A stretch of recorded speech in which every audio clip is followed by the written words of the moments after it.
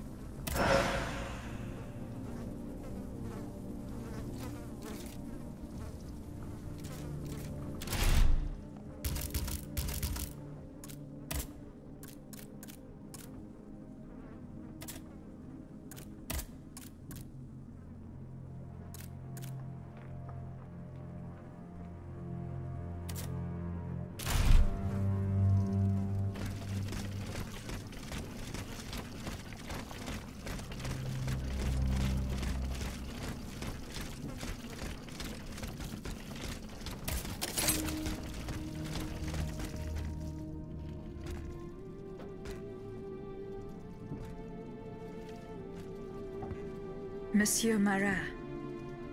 Huh? Hey? Who goes there? La diable, si je m'attendais. So this is the famous Huntress Diana I've heard so much about. Truly, 'tis an honor, madame. Now let me have a look at you. Oh, oui. You're just as they described. An angel of death, descended from the heavens to vanquish the clockwork tyrant. Who depicted me this way, monsieur? Mes compagnons, madame. Chief among them is Monsieur Chaudelot de la Clos. They have observed you dispensing justice all over the city. A most expeditious justice at that, as befits the crimes committed by our good king. What a strange machine you are.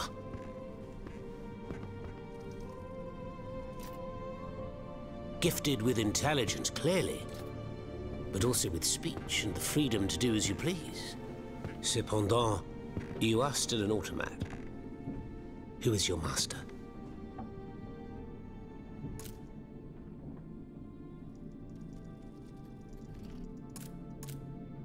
It was on the Queen's orders that I came to Paris. The poor thing. To what new level of desperation has her husband's madness driven her? Does she finally intend to leave this kingdom, where she should never have set her dainty little feet? No, monsieur.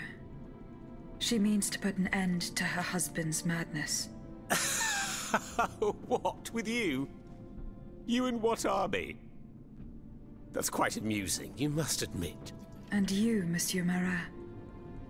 Who is your master? I serve not a master, but a cause. That of the Duc d'Orléans. His cousin the king has no place on that throne, and nor does his wretched dynasty. The Bourbons, along with their wars, their crimes, and their vices, are finished. It's high time their scepter be passed to an enlightened, just monarch. One who is sympathetic to the people's sufferings.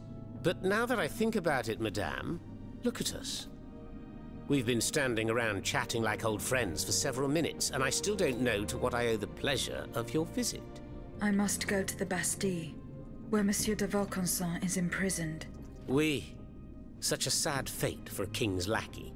And what do you want with your creator? This man whose blood-stained hands built the army that's currently setting Paris ablaze. What Vaucanson has done, only Vaucanson can undo.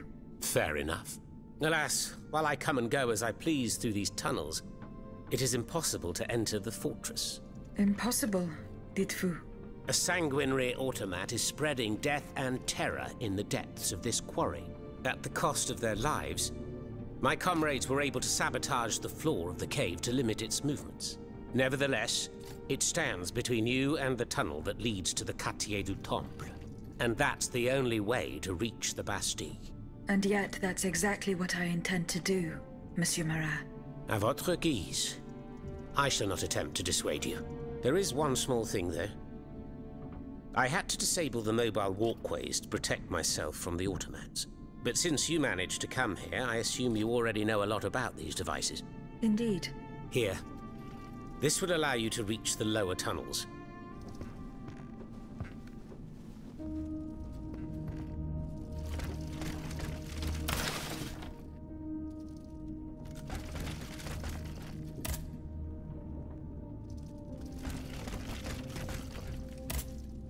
Have you fixed the walkway?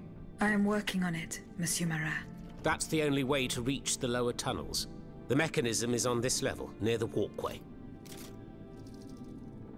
Who laid on this blood-stained mattress? Oh, it's a strange story. I suppose you heard about what happened in Place Dauphine? Indeed. I went there. Well, we took in one of the survivors of the massacre. The only survivor, it seems.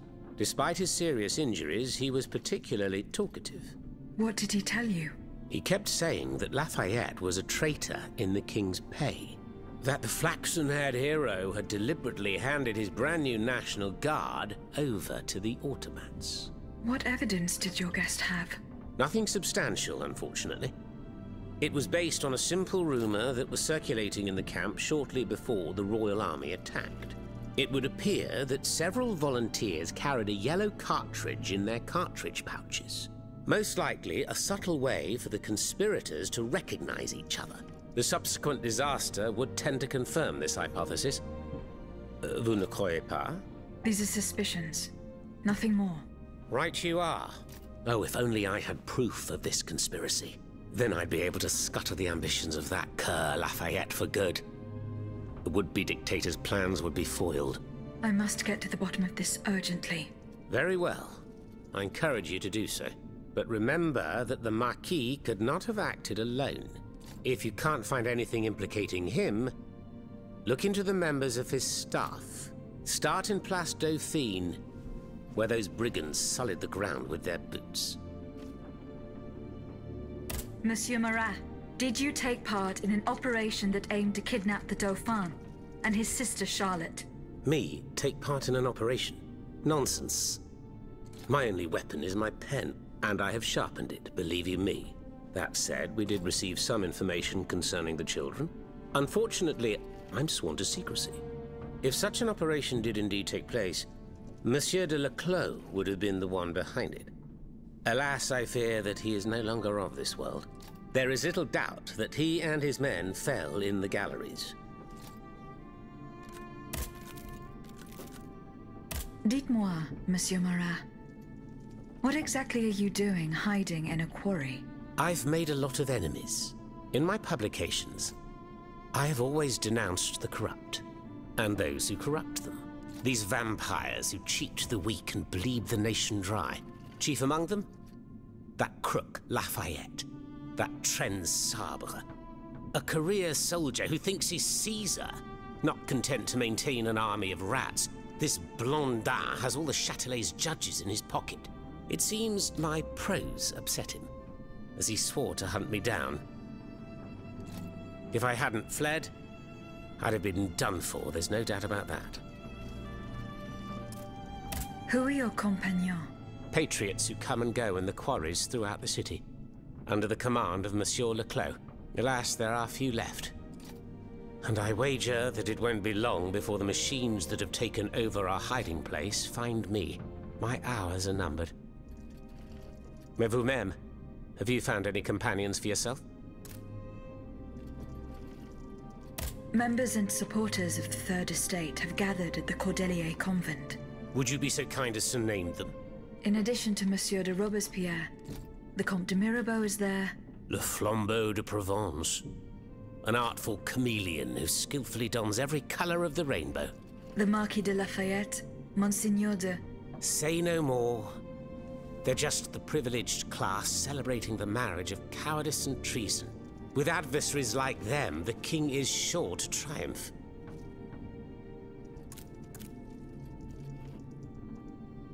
Who is Monsieur de Leclos? A brilliant writer whose pen has shaken the old world, but is also an experienced military engineer, who has sworn his sword to our common cause, to his great misfortune, it would appear. There is little doubt that he died leading his men through the tunnels.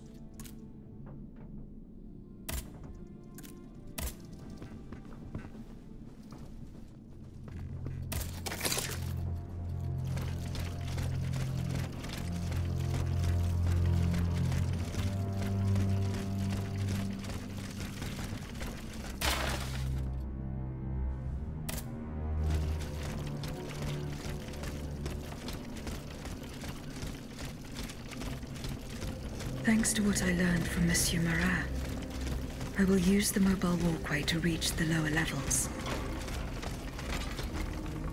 Voila. That should have fixed the walkway.